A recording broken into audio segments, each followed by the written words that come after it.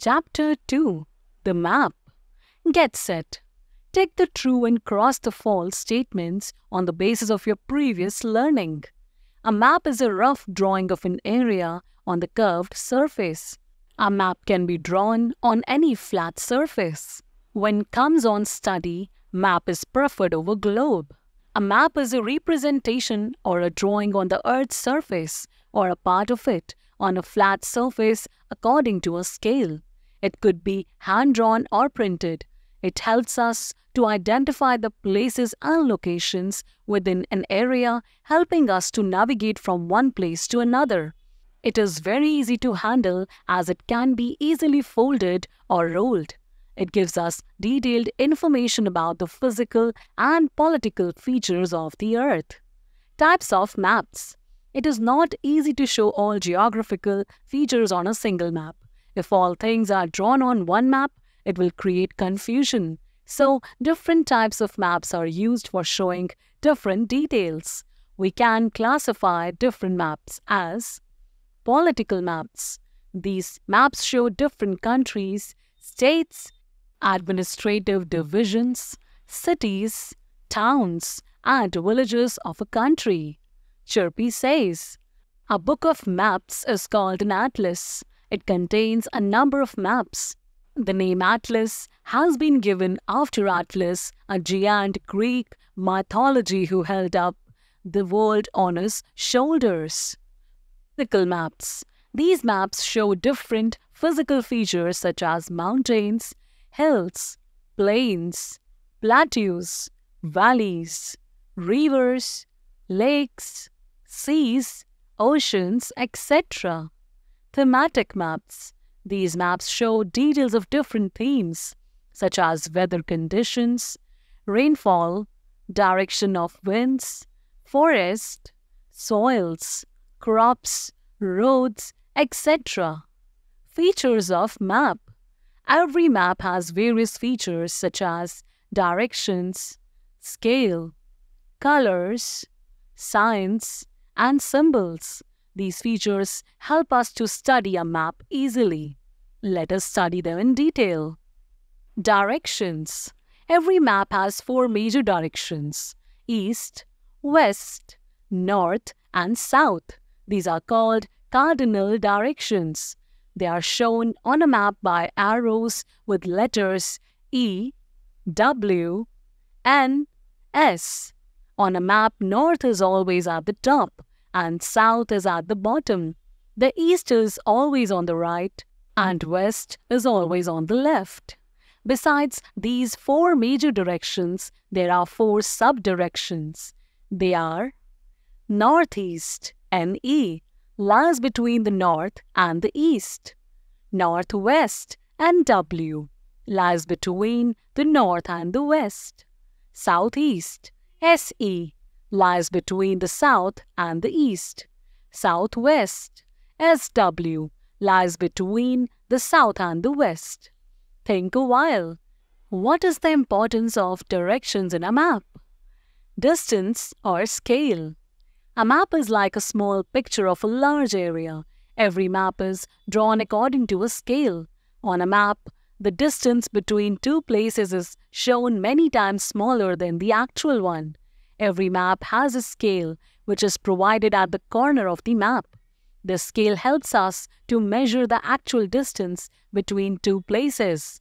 For example, if the distance scale represents 1 centimeter, that is equals to 1000 kilometers, then the actual distance can be calculated by measuring the distance between 2 places on the map in centimeters.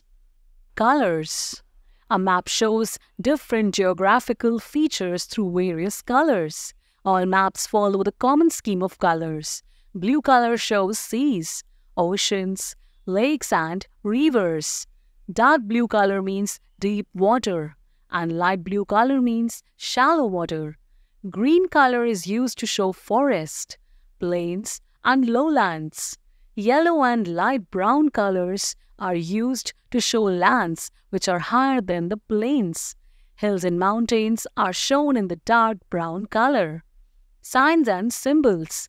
A map has limited space So certain signs and symbols are used to represent different things. The important signs and symbols are international boundary, state boundary, district boundary, metalled roads, unmetalled roads, railway line broad gauge, railway line meter gauge, level crossing, bridge, capital of country, state capital, city or town, post office, telegraph office, police station, stream, canal, river, dam, well and tank, forest, temple, church, mosque.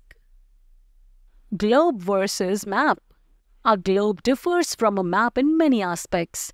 Let us look at some key points of difference between a globe and a map. A globe is a three-dimensional sphere while a map is two-dimensional. A globe represents the whole Earth, whereas a map may represent the whole Earth or just a part of it. A globe can be used to get a broad level picture of the world, while a map provides more specific information about different places. A globe, being spherical in shape, spins around an axis. However, a map is a representation on a piece of paper and it does not spin. Globes are made of hard materials and cannot be folded, making them difficult to be carried around. However, you can easily fold and carry maps all along with you.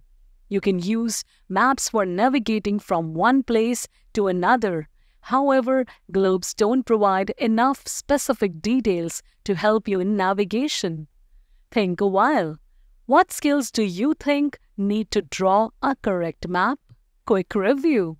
A map is a representation or a drawing of the Earth's surface according to a scale. A map is very easy to handle as it can be easily folded or rolled.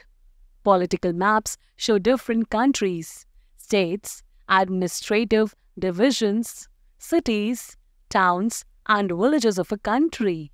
Physical maps show different physical features such as mountains, hills, plains, plateaus, valleys, rivers, lakes, seas, oceans, etc.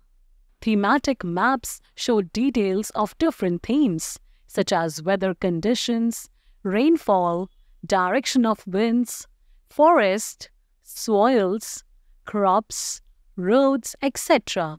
A globe is a three-dimensional sphere, while a map is two-dimensional.